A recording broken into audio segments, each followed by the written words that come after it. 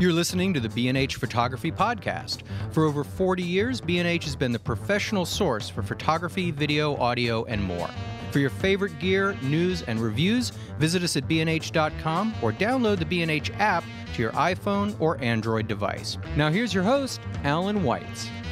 Welcome to the B&H Photography Podcast. Before we put the car in gear, just a reminder, take a moment, go to iTunes, give us a rating, let us know what you think. Your thoughts are very important to us, and your feedback helps us make this show that much better. Today's topic is sports photography. John Harris and I will be talking with Gail Buckland, an author and or collaborator on 14 books on photography and photo history. Most recently, Who Shot Sports? A Photographic History, 1843 to the present, and it's published by Alfred Knopf. It's an amazing book that goes way beyond splashy pictures of skiers and football players. It's about journalism. It's about advances in photographic concepts and technologies, pop culture, and world history. In her spare time, Gail is a distinguished professor of the history of photography at the Cooper Union. She's also the curator of Who Shot Sports, which is based on the book and currently on view at the Brooklyn Museum. If you happen to be in New York City before January 2017, do yourself a favor and visit this incredible exhibition. We're also being joined by Andrew Bernstein, who's been shooting sports and sports figures for over 30 years. Andrew helped create NBA Photos and became the league's first official photographer and senior director. Andrew's time with the NBA goes back to the Showtime era of Magic Johnson and Kareem Abdul-Jabbar. And rumor has it that some of the photographs of Kareem's skyhooks decorated John Harris's bedroom walls when he was growing up. We're going to investigate that further. Andrew and his company are also the official photographer of the Los Angeles Lakers, Clippers, Kings, and Dodgers, and he has served as director of photography for Staples Center and Microsoft Theater in Los Angeles since opening day in 1999. In 2010, Andrew co-authored Journey to the Ring with Phil Jackson, documenting the Lakers' 2009-2010 championship season. Welcome, both of you, and we're going to start with Gail. Hi.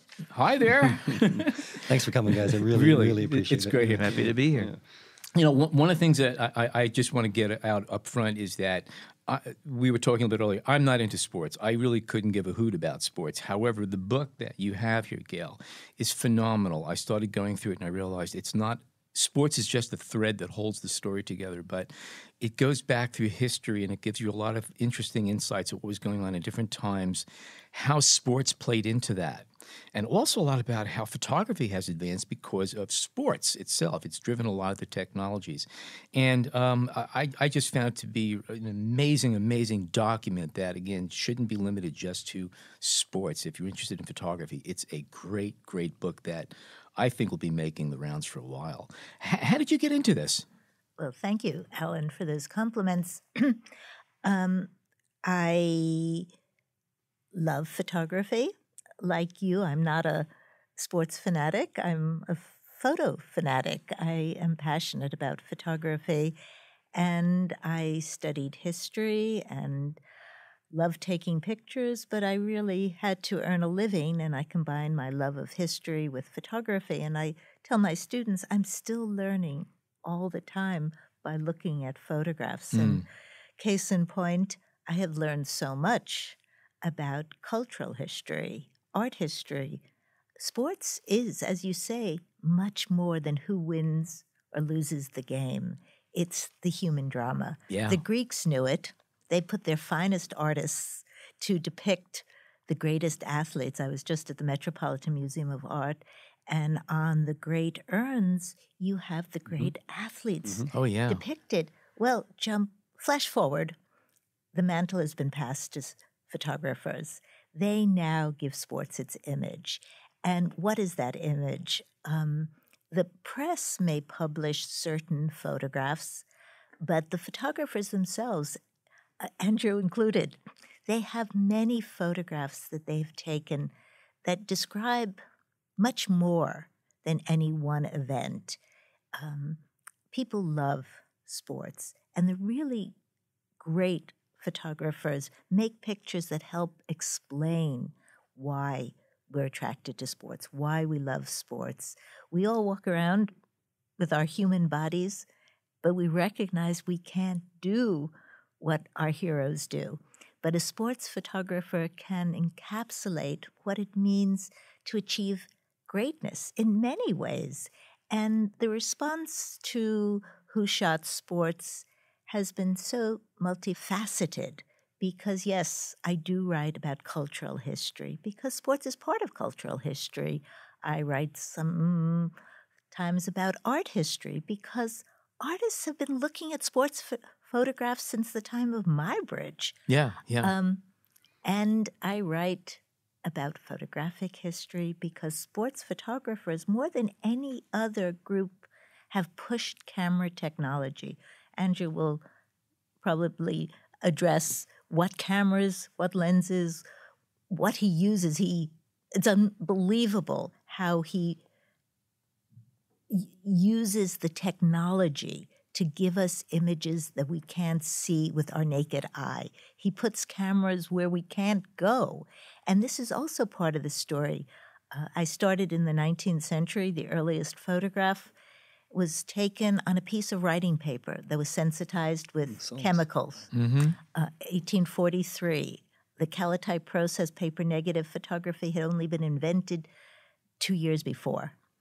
Our hero standing there with a racket for 1 or 2 minutes. He wasn't moving, right? But he had attitude because he wanted to use his body to express something physical. And I looked through all the photographs of this young man, Mr. Lang, and 8 of them were the same. He's in a tie and jacket. He has a pile of books. His hand rests against his head to steady it. And then there's the one picture of him in a striped jersey holding a racket, and he comes alive. Of course, it took me 2 days to find out what that racket was because the National Gallery of Edinburgh said it was a tennis racket.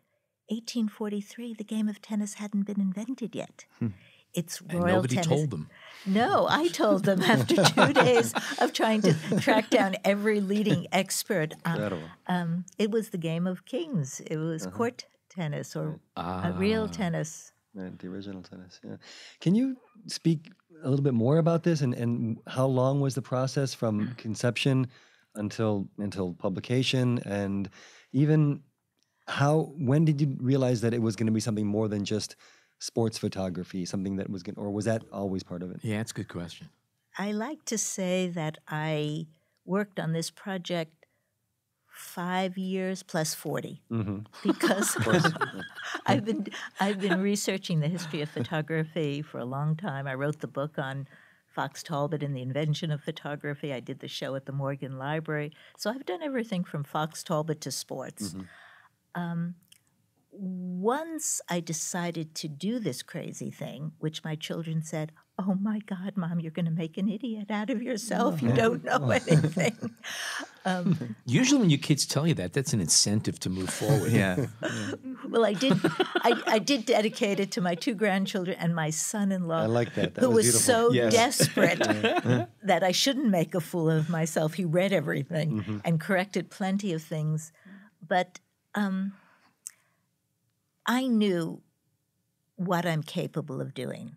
I can't write on sports. That's a given. But I can write about photography. I can write about photography in the world. Most photographs are not just about what you think they're about. And my real compulsion has always been for 40 years to enlarge the canon. If you look at histories of photography, you never, ever see a sports photograph. I mean, they're just not included. Photography has these false hierarchies, that certain subjects are more lofty, more artistic, and I really like breaking down those hierarchies because they're foolish. A great photograph is a great photograph no matter what the subject is. And my drive is to show respect and give dignity to men and women who have dedicated their lives to giving us some of the most exciting photographs that have ever been taken in the history of the medium. And that's why I did the book, because it needed to be done. So basically, it's a book about amazing photography and the side stories. Coincidentally, they all happen to have something to do with sports. Well, I need to understand that sports is more than just the game. Yeah. And really great photographers do show us why people love sports. I think it is unique in that at the very heart of it is stopping the body in motion, communicating something very physical about us as human beings. And that's been part of art history from the beginning. And photographers do it so well, do it so very well. And we also catch the slivers that visually, if you're just watching the occasion, you wouldn't see in many cases. There's a few photographs you have where they're in the book that there are about a dozen faces facing the camera. I think it was a soccer game or something. Everybody's expression is just so unique. That's a great photo. You could never see that if you were at the event. You would not have seen it. No. Still photographers are masters of moments. No one does the moment better than a still photographer. And when we are speaking about sports, sports is very much about being in the moment. If you're the player, if you're the spectator, and if you're the photographer. So we can learn more about holding those moments because we do remember through still photographs, whether it's our family photographs, whether it's our kid's birthday or our birthday, we have this very powerful relationship with the still photograph. And again, that's why I did Who Shot Sports, because we watch sports on TV, but what really locks into our memory is the still photograph. Absolutely. Yeah. I say the same about movies all the time too. When you think of your favorite movie, and what do you think of? Often you think of the still photo, not the these moments of drama within. But in the process of the book, when let's say dealing with the editor, or in the case of the show with the museum, the photos by Warhol and Larry Fink and non-sports, let's call them, was there any pushback against including this, or was that always part of it from the beginning? Each visionary, each artist brings something different to the mix. And I think it's very important for Andrew Bernstein to be in a book with Andy Warhol. Why not? And Larry Fink. I mean, they're not that different. For decades, certain people have been called artists, and other people have been called sports photographers, and other people have been called, baby photographers. But look at the pictures. It's much healthier to mix it up and let the photographs stand on their own. Photographs by Henri Cartier-Bresson, Robert Capa, Danny Lyon, Walker Evans. You mentioned Edward Muybridge, Annie Leibovitz, Ernst Haas, who was one of my heroes when I started getting into photography, Stephen Wilkes, who's still on top of his game, Howard Schatz, ditto. Stanley Kubrick. Stanley Kubrick, that's right, filmmaker. George Silk, Harold Edgerton, Herb Ritz, fashion photographer, Andy Warhol, Albert Watson, and Lewis Carroll. Yeah. These are the photographs. They're in this sports photography book, and they're all sports photographs in various ways, and these are not sports photographers. No, but which is interesting. Even if I looked through W. Gene Smith's assignments before World War II, and he was constantly being given girls' hockey game, running over to people who shot for life and look. They did everything. Yeah. The very first photograph that I found, day one, starting this project, box one at the Getty Museum, they brought me out what they had related to sports, and I open up the box, and on the top of the box is a Walker Evans basketball picture. And I immediately saw what he saw, that in a photograph, all the action, all the tension has to take place within the frame. He sees the basketball court with those very rigid lines, and he realizes all the action, all the tension on that basketball court has to take place within those boundaries. Then the way the subjects are spread out. There's 3 white kids on one side, and then in the corner, there's somebody who looks Puerto Rican. And I say to the young girl who brought me the box, oh my God, you don't know if they're going to pick up a ball and play basketball or rumble. Right. And she didn't know what I was talking about. And I said, it was taken around the time of West Side Story. Yeah. I was going to just say that. Yeah. And she said, what? And that's when you were asking me about cultural history. I mean, it was art history because Walker Evans was working with the photographic frame, the frame within the frame. I mean, you could see he was positioning the figures within the white lines of the basketball court, within the frame of the picture. So that's Walker Evans. Cartier-Bresson, I don't know if you know, he was part of the resistance in France. He was captured, I think, 3 times. The 3rd time he actually escaped, but his health was impaired. He had a terrible war, as they say. So he's photographing the 6-day race in the Velodrome d'Ève in Paris. Now, I don't know if you know what that signifies, but the Velodrome is where they rounded up. It was the biggest roundup of French Jews, mostly women and children. Tens of thousands went off to the camp and never came back. So what I write about, when I write about Cartier-Bresson, they're wonderful bicycle pictures showing all aspects of the race, but he's also photographing ghosts because very soon after that they tore the building down because it was the Velodrome of shame. So sports is pretty interesting. And can I add that the text in the book and the wall text in the museum is incredible.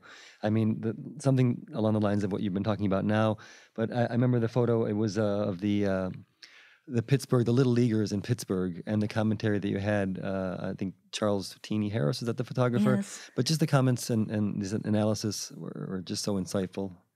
Well, sports does show transformations within society. This was Teeny Harris, who actually played baseball and had very little education. His pictures define the African-American community in Pittsburgh in the 30s, 40s, 50s. And these young little leaguers, the big major league players were coming to celebrate the start of their season, and they're marching in their brand new uniforms, but they're marching into a new world. They're walking into a new world. And the exhibition, Who Shot Sports, is at the Brooklyn Museum. And I don't have to tell anyone, Brooklyn is where sports became integrated. Can you imagine professional sports without African-American athletes? Was there a guiding principle as you were developing this story, or as you went through and when you excluded some photos and other photos? Was there one kind of thread that you tried to stick with as you went along? Well, I had to believe in the photograph. I had to be able to defend the photograph. But the challenge was, how do I organize the entire book and exhibition? Because it has to be broken up in some ways. And that was a real challenge until I had this eureka moment where I said, well, how do photographers think? Because I know enough that they think about... Andrew, you want to say something about that? He will. Well, I'm not talking about the politics, the hassles. I'm talking about things like vantage point. Where do you put your camera? Right. I have a chapter and a section in the exhibition on, photographers placing their cameras in phenomenal, challenging, exciting ways.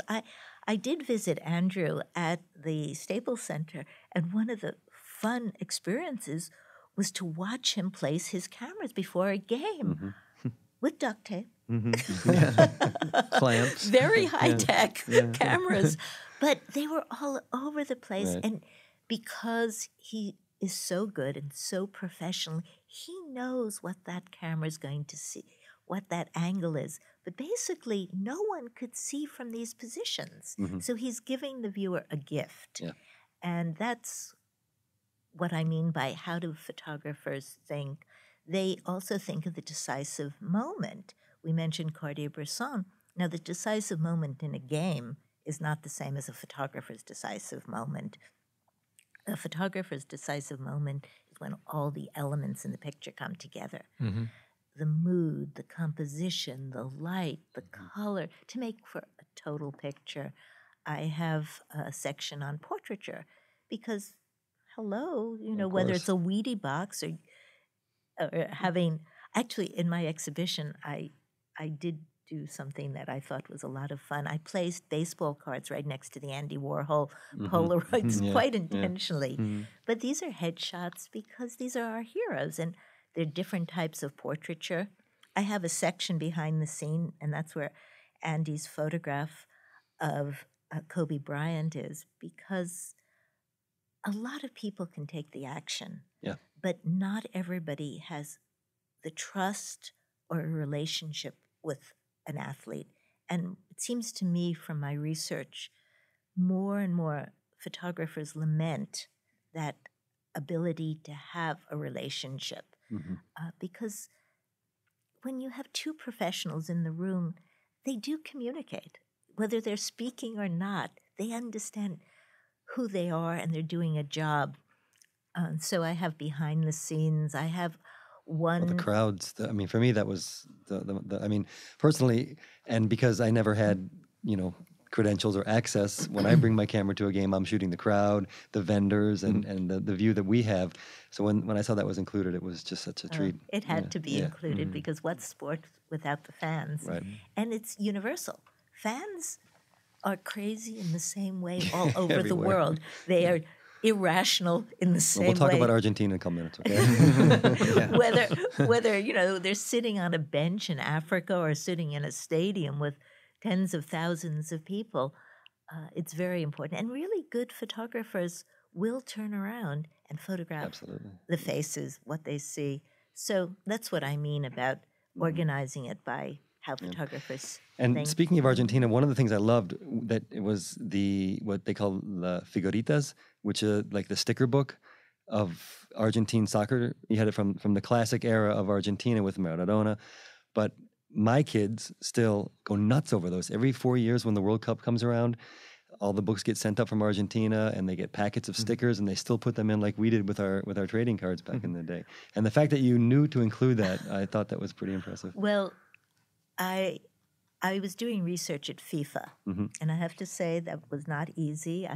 I knew somebody who knew somebody who knew somebody, and FIFA is fabulous in their archives. They said no one had ever looked at the vintage prints before me. I was the first person. I mean, other archives should be kept the way these are, perfect boxes, perfect archival sheeting. But then the archivist... It's in Switzerland, correct? Is that where the headquarters are? It's in Zurich. But then the archivist said, did I know about Panini albums? And I said, no. And he started to tell me that they're probably the most popular collectibles in the world. And really, we just bought it off eBay for a few dollars. Wow. It's not a complete one. Yeah. Can you speak a bit about the resources that you sought out and the archives and the places that you went to find these images? Everywhere, as much as I could do within the amount of time I had. Very important going to meet with the photographers, asking them to show me pictures that they love, maybe that hadn't been published. That's how it had been published, but when I met Andy, he showed me a number of pictures, and I just fell in love with the Kobe Bryant because I hadn't seen it before. One of the criteria is, as I did my research, I learned who maybe innovated something, who did something for the first time, who has a special relationship with an athlete. So a lot of photographs start looking the same, and they're great, but that wasn't what I wanted to put in the book. Okay. Well, of all the photos I'm sure you've taken of Kobe, I mean, and of course this is a big year for him, and I've seen through social media the relationship that you've had with him over the years is pretty profound, and for that one to be chosen, I think was pretty great. And also, I just assumed it was a post game, but you realize he's soaking his ankles and his finger pre-game. You know, Absolutely, yeah. That was one of my favorite pictures. Still is.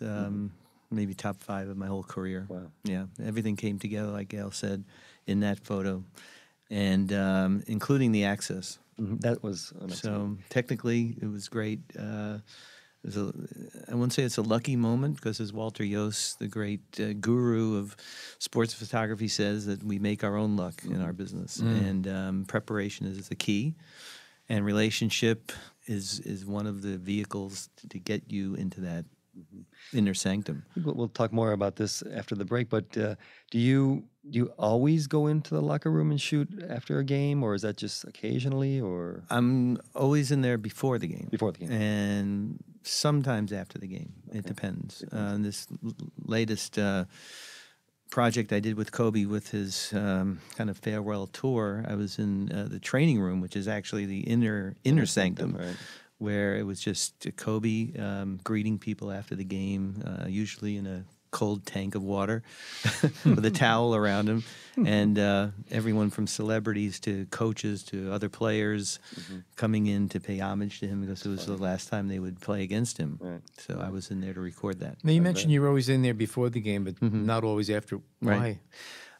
Before, I love to get the preparation. Okay. I love, first of all, I have great relationships with the trainers in LA that I've worked with for years and years and years. Jason Powell with the Clippers, a good friend, and Gary Vitti, a former Laker trainer, just retired. 31 years we worked together. So sometimes I go in without a camera and we just, shoot the breeze for a while. And the players get accustomed to seeing me in there, the coaches. You become part of the wallpaper. Yeah, pretty much. Yeah. In the book itself is an amazing timeline where you go through from the 1800s when photography started and sports photography started. You tie in the growth of photography with events in sports, and it's some wonderful things. You talk about specific photographs and the techniques that we used, and it's a great way of following the development of the technology of photography in relationship to sports. All right. Well, thank you for acknowledging that. I didn't write it because I actually, Nigel Russell is a world expert on cameras, films, We're going to have lenses. Nigel on the show in a couple weeks. And that's too much. And this was actually a nice challenge for him because he knows so much, but he hadn't actually thought about, well, what was... It's a different context. Yes. Yeah. Which cameras were really used, and so many of the prototypes are developed for the Olympics. Yeah. So that when it wasn't even on the market, you had sports photographers trying something out. But what I discovered, and I think I'm correct on this, is that as a group, sports photographers have pushed camera technology more than any other group. They had to stop the action. And when photography was invented, you couldn't even take pictures of people. It was too slow. So moving right along, sports photographers needed faster cameras, longer lenses, more sensitive material. More frames per second. Oh. Or even a frame per second. One more. Strobe, sync, strobe, flash. Yeah. I mean, photographers would talk about following focus and then autofocus. I would interview photographers who would develop 35 millimeter film in the back of a car as they raced to the newspaper so that the wet negatives could be printed for the evening newspaper. You haven't lived until you've done that, by the way. That's drying them, holding them out, or developing in toilets or wherever. Wire services. There's the story of sports photography is a very, very good way to understand the evolution, the technical evolution of photography. Gail, can you speak at all about maybe some pioneer women photographers who we don't know of, and also women that were included in the show? Is that a tough question? Maybe. It is, because it's a boys' club. Yeah. It has been, and it probably still is. One answer is that some of the really best extreme sports photographers today are women. Right. They don't have to deal with people edging them out. They don't have to deal with locker rooms. They're fearless. They jump out of airplanes. They disappear in the wilderness for 6 months and come back with great photographs. Toni Frizzell shot for Sports Illustrated. She is better known as a fashion photographer, but she came from a very upper-class background. And she wanted to shoot for Sports Illustrated. And a lot of the Sports Illustrated photographers in the early years, in the 1950s, they were sons of immigrants. They didn't know one end of a horse from another, let alone go to a polo game. Right. They couldn't photograph skiing in the Alps because they had never been on skis. They couldn't photograph Newport boating, sailing, because they really didn't know anything about it. So she was assigned all these, great upper class sports, but she was good. But Robert Rieger, the great sports photographer, he was an illustrator at Sports Illustrated before he really started using a camera. In 1967, he did a huge exhibition called Man in Sport, and it was huge. I think he really wanted it to be a follow-up to Family of Man? The Family of Man. That was the most important, biggest exhibition and book MoMA ever had, The Family of Man. It was huge, hundreds and hundreds of photographs. Only 2 women photographers. Right. One was Toni Frizzell, who actually had a good representation of her work, and there was another photographer whose name I forgot, and she had 2. The rest, and there were scores of photographers, were all male. At the opening of my exhibition, it was a kind of reunion. You had Heinz Klutmeyer and Walter Iooss and a lot of the big name sports photographers from Sports Illustrated, from All Sport. And I asked them a little bit about women sports photographers. Basically, they all were talking about how difficult they made it for women. I wish there were more women. There will be, yeah. Okay, we're going to take a short break and come back with Andrew. We hope you're enjoying this edition of the B&H Photography Podcast. Send us a tweet at BHPhotoVideo, #BHPhotoPodcast.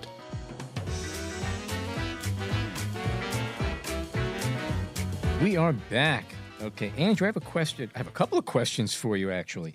I want to talk about how you got into sporting photography. Was it photography or was it sports that came first? And I want to follow that up with a couple of questions about technology. Now, you've been at this for a while, so you remember shooting film, and now 4-letter word. That's right. That's correct. Yeah. And now, obviously, you're completely electronic and digital. And I'm really curious about something. We now have the ability to remotely fire cameras at 10 plus frames per second. We can position them. We could remotely control. We have an amazing amount of control of what we can do. And if you miss a shot, it's your fault at this point in time. Going back a couple of decades, to get that amazing shot, it was pure skill, intuition, and just knowing exactly when to press that button. Are we getting better pictures today? Is it easy to be a photographer today, or is it more challenging to be a photographer because we've lost all of these skills? I think we have. Anyway. No, that's a loaded question, Alan. But basically, in 20 words or less. Anybody can be a photographer because of the technology we all have in our pocket. Yeah. With the iPhone and camera phone, it's wonderful, and it's wonderful for me as a professional photographer to know that my 8-year-old daughter has the ability to take a photograph and feel good about it. And she actually won a contest in the 2nd grade because she took a cool photograph with her iPhone camera. I don't know if we're getting better pictures today. I think that the profession stays pretty much the way it's always been. There's a hierarchy of professional photographers who do it for a living, who create images rather than just snap images. You know, I go crazy when somebody says, "Oh, that's a great snapshot you took." You know, Ooh. It's not a snapshot. You know, we all winced in the studio when that came out. If I took it with my iPhone, it would be a snapshot. If it took me 6 hours to set it up and prepare and create it, it's not. It's actually what I do for a living. Yeah. You know. But going back to your first question about did sports or photography come first? I had to think about that for a second, but I think sports came first. I grew up in Brooklyn and played every imaginable sport, from street hockey to stickball and I was just going to say basketball stickball and everything. Stickball, sure. We played tackle football in my elementary schoolyard that didn't have any grass. It was cement in the winter. In the winter, right? But I was always the smallest guy, and I was always picked last. But I love sports. I love to play them, and my biggest connection with my father was through sports. My dad was a diehard Brooklyn Dodger fan, and I was born the year that the Dodgers moved in '58. And he didn't blame you for that, did he? well, actually my dad and my uncles wore a black armband for a year. No, it's a true story. If you see photos of our family, they're wearing a black armband, and I thought growing up that they were mourning that I was born. But it was actually because the Dodgers left. So I became a Mets fan because I could not utter the word, much less even think in my consciousness the word Yankee in my house, because they hated them. Because they always beat the Dodgers, of course. I became a Mets fan, and then the Indians, by the way. Yeah, Sorry but to we say. connected. My dad and I connected over the Rangers. My grandfather and then my dad had season tickets to the Rangers at the old Garden and then the new Garden. And I went to almost every Ranger game from maybe 9 years old until I left for college at 17 with my dad. So that was our connection. So when I started to discover photography when I was about 14. It was because my dad gave me a camera, actually. Do you remember the camera? Yes, it was a Canon TL. Oh, yeah. And there's a very... I'm gonna tell a story, and it's going to be a little long, but I'll tell it anyway. Mm-hmm. My dad buys me this camera right before he and I are going to go on a trip out west to all the national parks. And in those days, as you remember, Kodachrome came with a mailer, right? Yeah. It had a bright yellow mailer. Mm-hmm. So you would take the film wherever you were. It was prepaid. Put it in the mailer. Put it in a mailbox anywhere in the country. Upload it to the mailbox. Yeah, right. Drop it in the mailbox, and then lo and behold, in your mailbox at home, weeks later would come a yellow box with slides in it. Right. So my dad was a clinical psychologist by trade, but thought of himself as an amateur photographer. That he was this great photographer, and he's going to teach his son, everything about photography. So he buys me this camera. There's going to be like a bonding thing on our trip, and we go out there, and he's got his mailers, and I have my mailers, and we're dropping them in, Yosemite and in Yellowstone, and these podunk towns in the middle of nowhere, thinking we'll never see the film again because it's going in some random mailbox. And we come, this is a true story. We come home from the trip, and there are like hundreds of yellow boxes, right? In giant boxes at our house, and my mother didn't know what to do with it. And we start opening the boxes, and my dad is like, "Oh, this is an incredible picture of Old Faithful, and look at this one of Mount Rainier, and this one of Yosemite or whatever." And I said, "Dad, that's one whole roll, right?" And he said, "Yeah." I said, "But you're in those pictures." And he said, "What do you mean?" I said, "Well, I took those. That's my roll of film."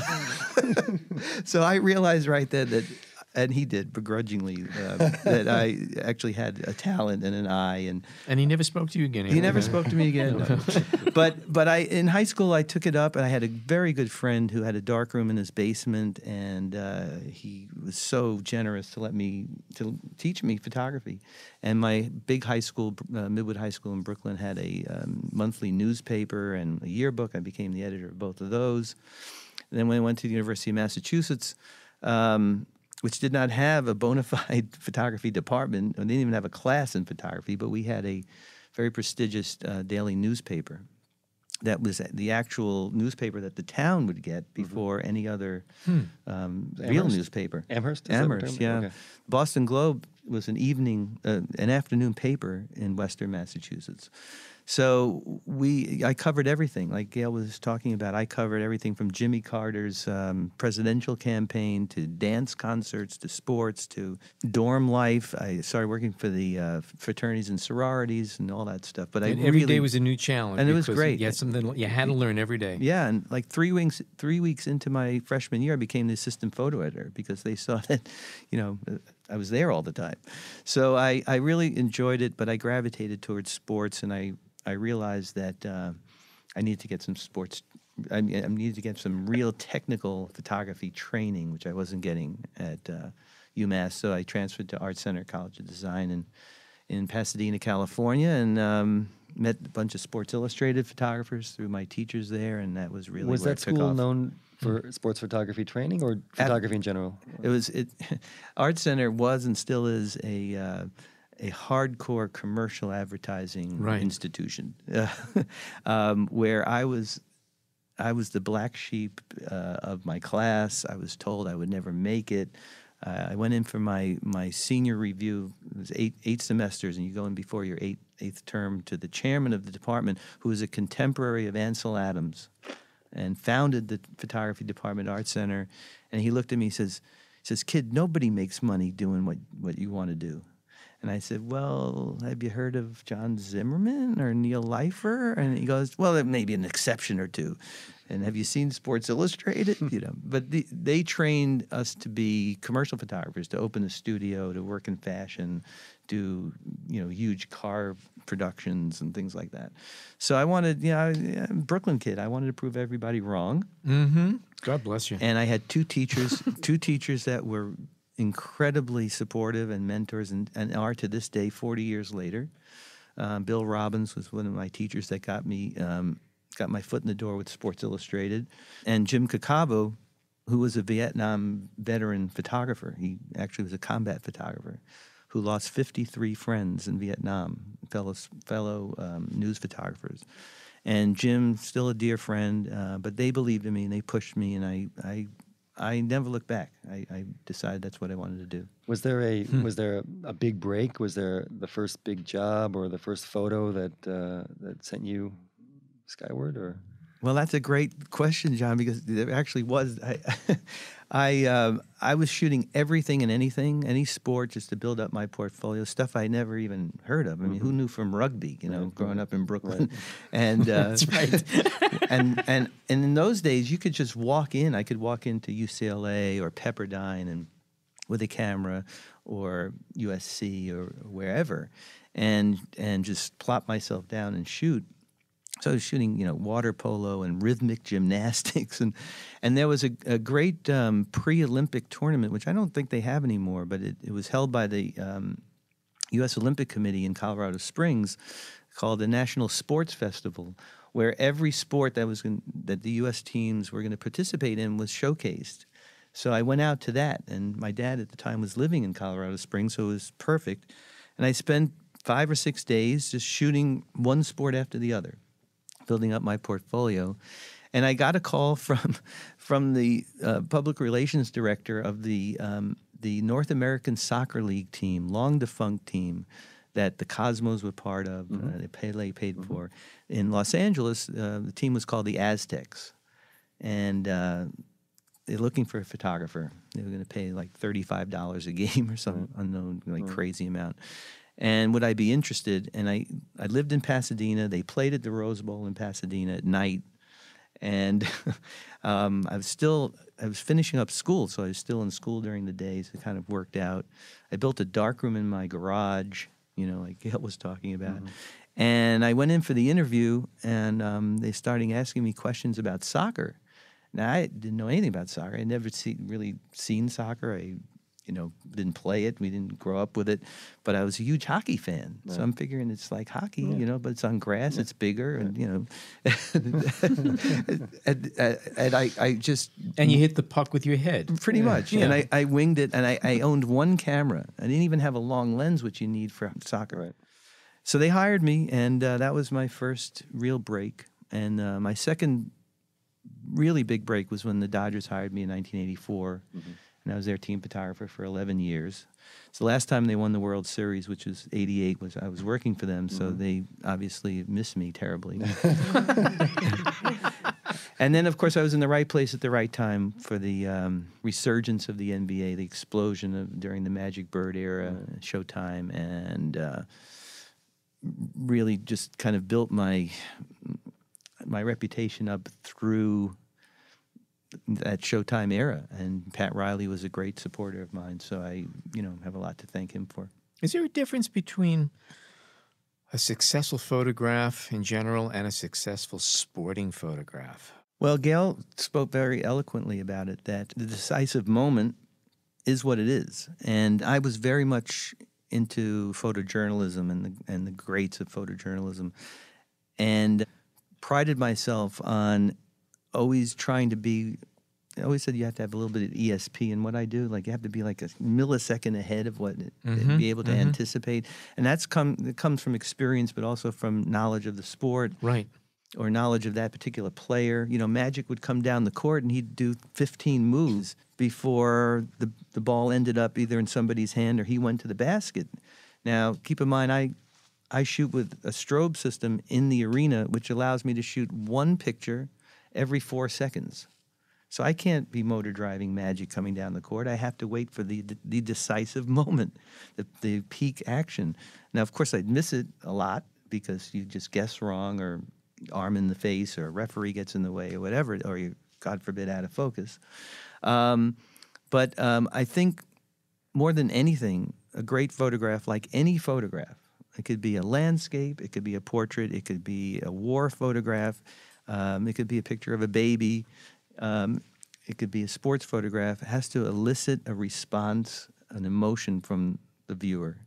And I think sports helps that because it's dramatic to begin with. And like Gail said, the celebration of the human form and what the human body can do. I mean, I'm still fascinated thousands of games into my NBA career, what these athletes can do with their bodies. It's just mind-blowing to me.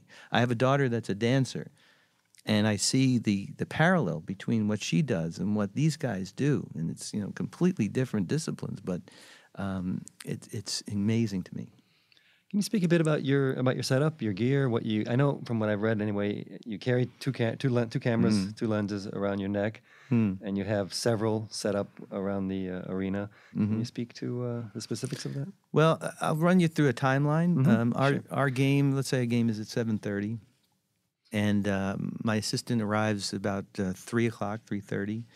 And we are lucky enough at Staples Center that everything's in one place. So the teams I work for are housed in Staples Center: Lakers, Clippers, and Kings, and the Sparks during the summertime, the WNBA team. So we're lucky enough to be able to keep all our equipment in a cage there, that things don't have to be packed and unpacked like when we go on the road. So he gets there and lays everything out, and basically we do a setup of 7 to 9 remote cameras every game.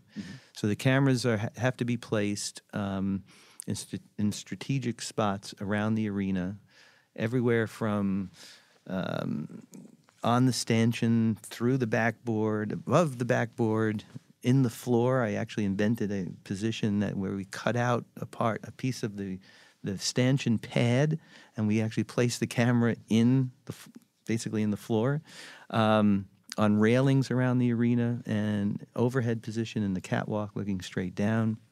In the old days, we used to actually have human remotes. I literally had assistants who would sit with cameras and they would focus, because this was the pre-autofocus, and I would fire them through this remote control system that we have. And then I come in usually around 4:30 or 5. And luckily my office is in Staples Center, so I can usually be in the office before I come down for a game. And the rough setup is already being done. We have an intern usually that helps us every game as well. And we set up where I am, which is on my spot at a basketball game, is on the opposite side to where our remotes are set up.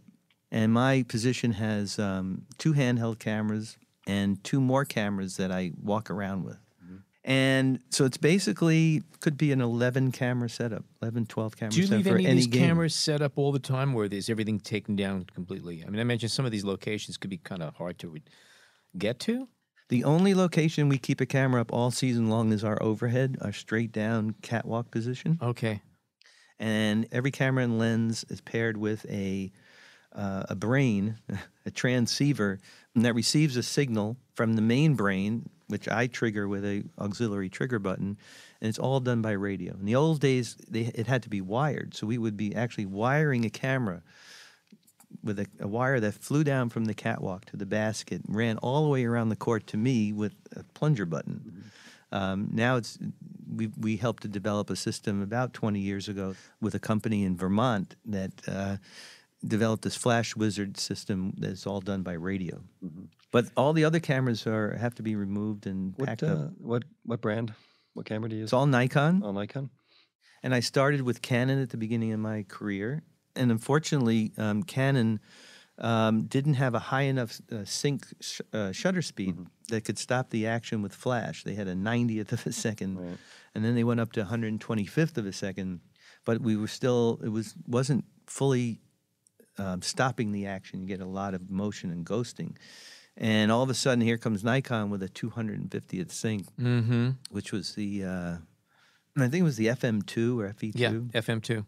Yep. And so I moved over to Nikon. I've been with them ever since. What lenses are they all different lenses, or everything? Yeah, in the old days we used to use prime lenses, and that's before zoom lenses became so useful, and now we're using all zoom lenses. But my overhead is an 80 to 400. Probably at about 300 millimeter. My camera through the glass of the backboard is essentially about a 20. The one at the base on the floor is at an 18. Ones on the railings are 70 to 200s. My handheld I use 28 to 300 in one of my handhelds, and the other is a 200 to 400 on a monopod. And then my walking around camera has usually a 16 to 35 and a fisheye. I'm kind of covered with all that stuff. And the fisheye, you find yourself, is that for action underneath the net? No, I love the fisheye for my pregame ritual, like when the captains meet before the game and I'm in the circle with the referees, or coaches holding his pregame chat with the players before they do tip-off, or a wide shot of the arena, or sometimes it's fun to shoot fans with the fisheye. I bring it into the locker room sometimes. And do you have an assistant that follows you around just for handing off cameras and gear, or are you just on your own? No, I'm on my own once the game starts. My assistant, Adam Pantozzi, who you know really well, who I stole from New York, is my number one guy, and he's the guy in charge of the setup.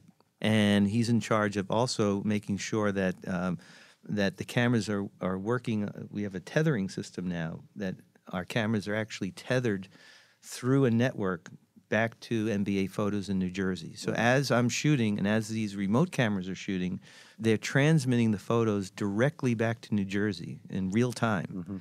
And we like to call it live coverage, because it really is. And an editor at NBA Photos in New Jersey is receiving the photos, is selecting the ones that will eventually get captioned and sent up to Getty. Does it bother you that you're not seeing all this stuff coming out and you're not doing all the editing and selecting and stuff like that? I mean, no, I trust these guys, and especially trust Adam and whoever's editing for me on site, because they really know what they're looking for. Okay. Yeah, no, I totally trust And can you monitor the cameras? Do you monitor what's going on, or do you just know what you're doing and everything else? Yeah, do you chimp along the way? I do chimp. It's hard to chimp, actually, because the action is going on, and because it's in real time. you can't chimp and delete. Yeah. It's like Yeah, I realize it. Yeah, it's but like- sometimes I want to see. Oh, did I get that one? That kind of thing. But Adam monitors what's going back to NBA photos through the feed, so he So- can see if something's not working. If there's a right. problem, you find out exactly. real and fast. and sometimes the cameras aren't syncing and not Yeah. getting strobe, or a camera that's placed under the stanchion gets kicked a lot, Yeah. so he has to come out and readjust it and things like that. Do you ever have any, because you do a lot of stuff with remotes, do you ever have problems where somebody else in that arena is firing off your gear and you're just you're losing it? Absolutely. My handheld cameras, the ones I usually walk around with, are triggered by, the strobes are triggered by Pocket Wizard. Right.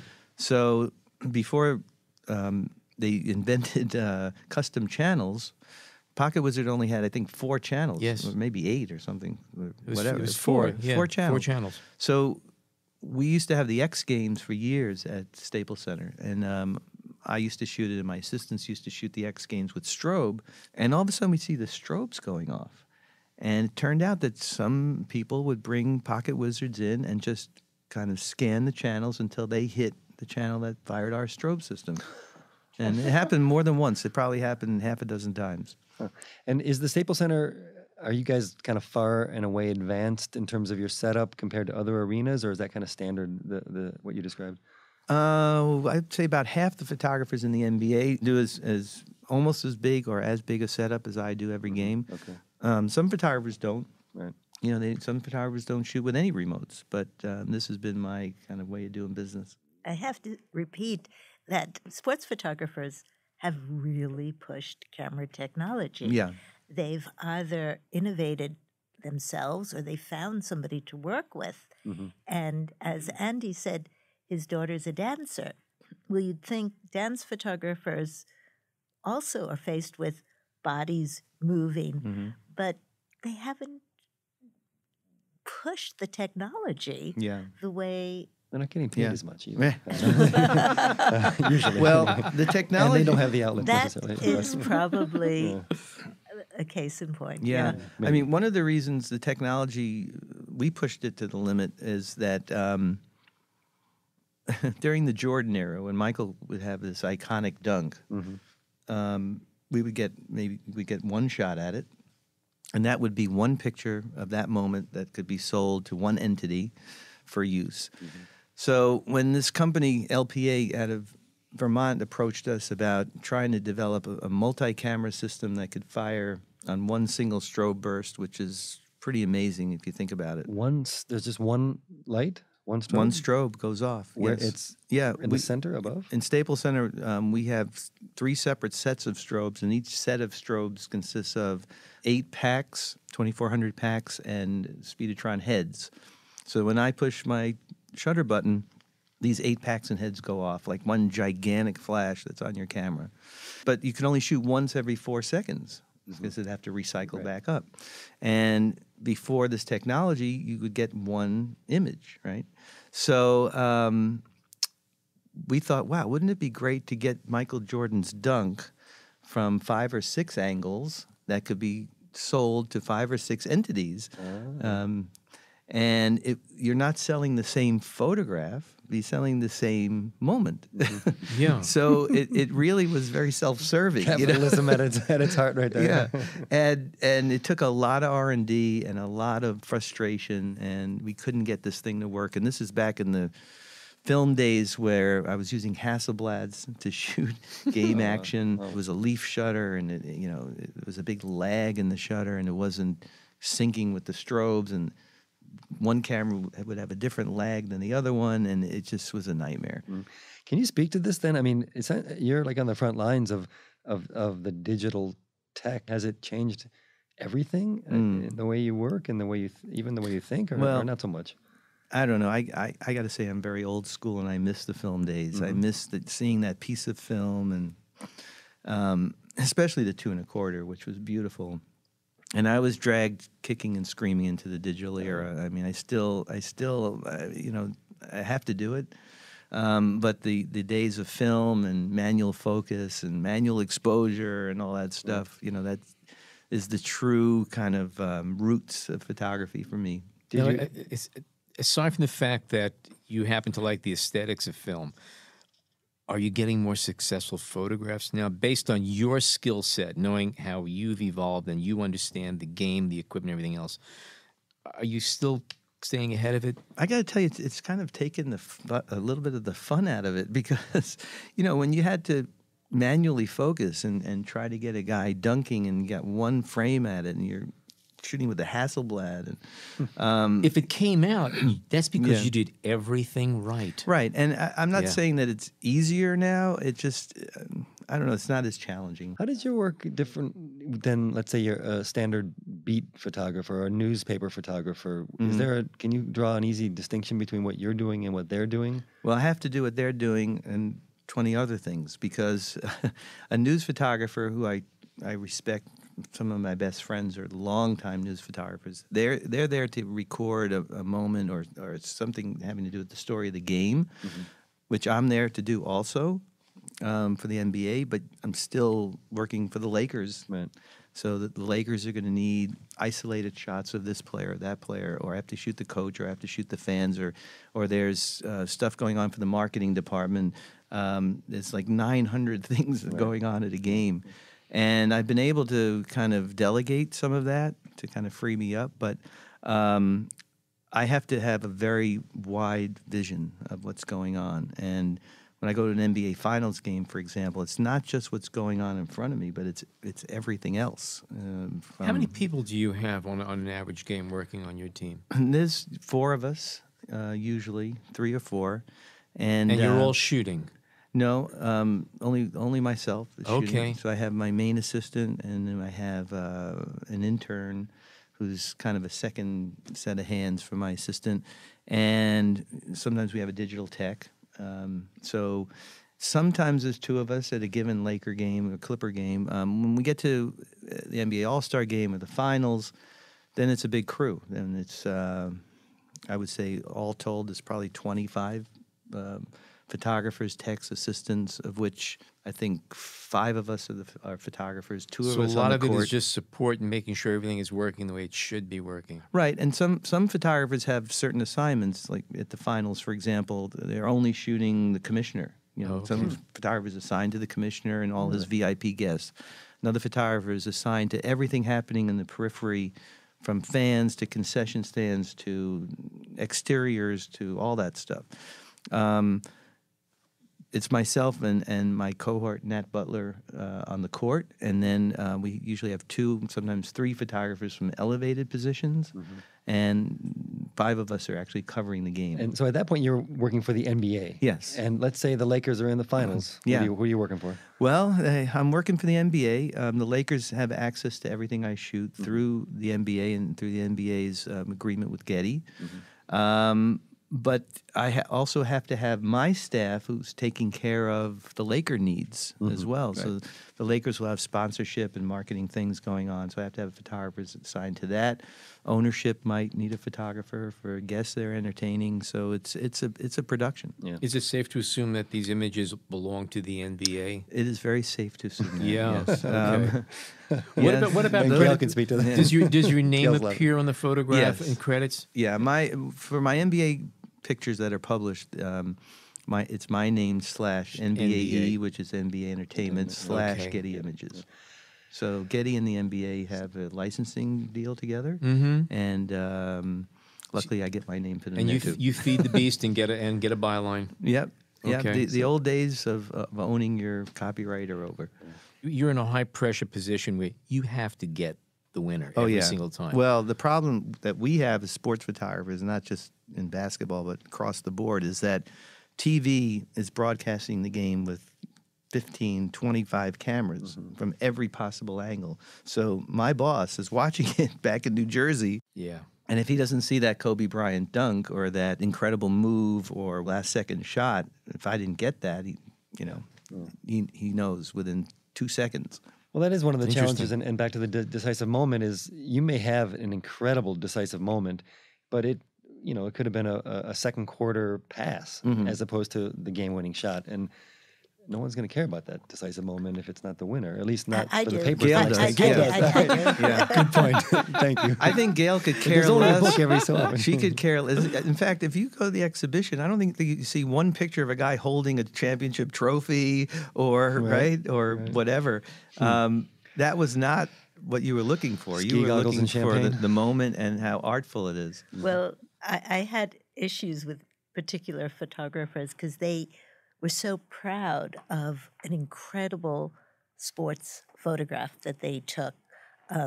Barton Silverman really wanted me to exhibit and to reproduce his Joe Namath jumping up to throw the pass. You know, Joe never jumps up to throw a pass. Right. Do you know how important this photograph is? Right. I said, well, no, I don't, but I like other photographs better. He said, but they're not as important in photography and in sports history. And I like the one at Joe Bullside, though. You know, I love with that the- one. Yeah.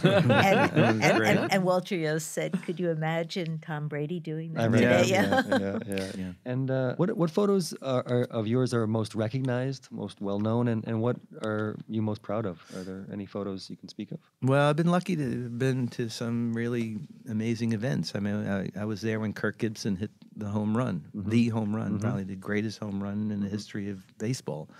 So I was able to record that and get a photo of that. Michael Jordan's first championship, for example, where he's hugging the trophy and crying with his dad next to right there, him, you know, in 1991, and Magic and Bird intertwined, and that was the '87 finals, I believe. Moments with Kobe, for example, just when he just retired this past April, walking off the court for the last time and waving goodbye. I photographed all of Shaq's career.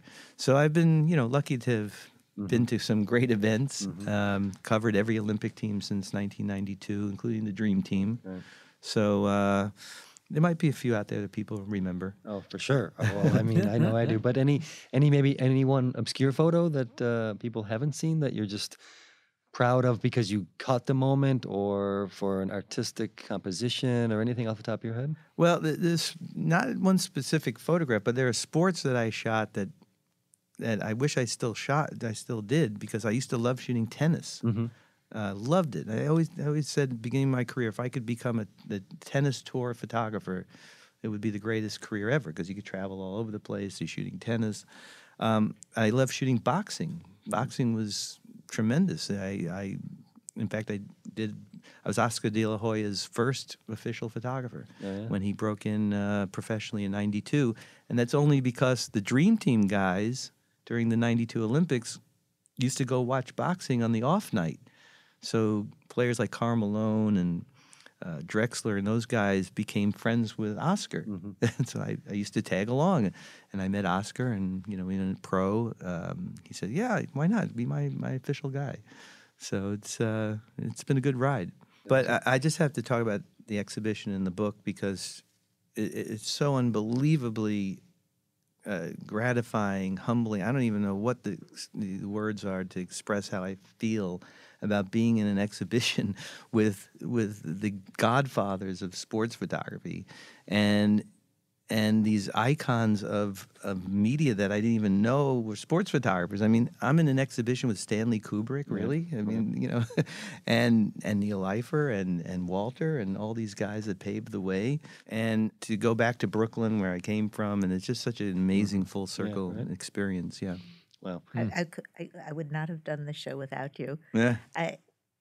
Andrew was so generous, not just with his own photographs, but really teaching me, because I had a lot to learn. And he invited me to the Staples Center. He showed me how he worked. And he also, not every sports photographer is easy, but for the most part, they're not like the rock and roll photographers, and they respect each other. And that's what was really gratifying.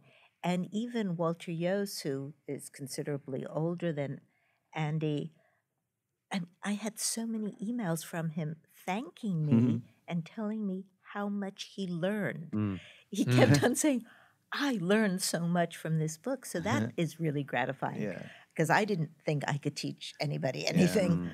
Well, we're a very small community, really, of professional sports photographers, and we've been kind of the poor stepchild or poor third cousin to even photojournalists, news photographers, and for Gail to take this incredible risk, I guess, to try to elevate us as photographers who belong in the same conversation with some of the great photographers.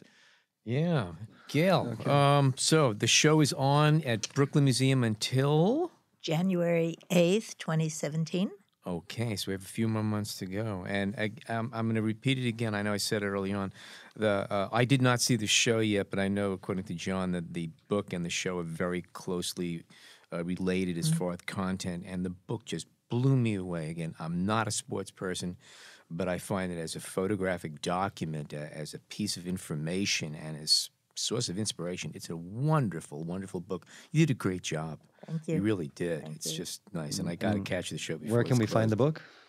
Local bookstores, museum shops, and online. And of course, at the bookstore at the Brooklyn Museum. Correct. So, Yes. with signed copies by Signed Gail. copies. So. And Journey to the Ring is available, I'm sure, if you Yeah, look you for can it online. you can Yeah. still get it online, journeytothering.com, or through an online service that we all know. Right. And not too many copies of that one around, but they actually are selling the book at the Brooklyn Museum, they are. which I was shocked when I saw it. That was wonderful. They should have had you sign them. Yeah, They should have. yeah. I was flabbergasted when I saw it. There, it was wonderful. Do you keep an Instagram account or anything? I on do. I there? have an Instagram account. It's ADB Photo Inc. Okay. And I post photos from my career, milestones or whatever. If we're approaching something like this week, for example, Shaq and Yao Ming and Allen Iverson are going into the Hall of Fame. So I'll start posting some vintage photos that I shot of good. them. Okay. And I would love, people to follow me. It would be great. And Gail, do you want to GailBuckland.com? Mm-hmm. Okay. All right. Well, thank you, Gail. Thank you, Andrew. It's a really wonderful, wonderful discussion Yeah, it's today. fun. And thank you to our listeners for tuning in. And remember, give us a rating on iTunes. Let us know what you think, because what you think is what we want to do. So, as usual, thank you all very much for tuning in today.